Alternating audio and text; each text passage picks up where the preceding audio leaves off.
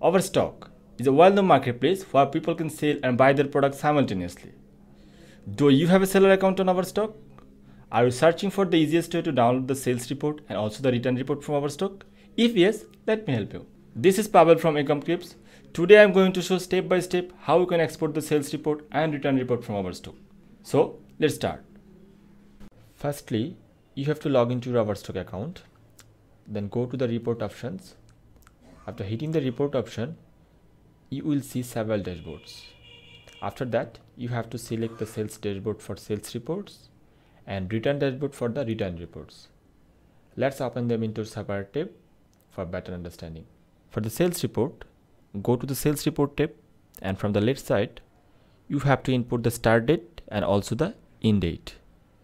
It's all up to you to select the particular time for the desired sales report and click on the run document. After that, you just need to click on full SKU details, and right side of the page, click the drop down and export it into Excel. In this way, you can easily know the overall sales on your seller account. For return report, you just need to click on the return dashboards and select return quantities from the top of the page.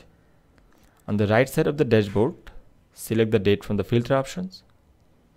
After that, click export it into Excel and download the return report.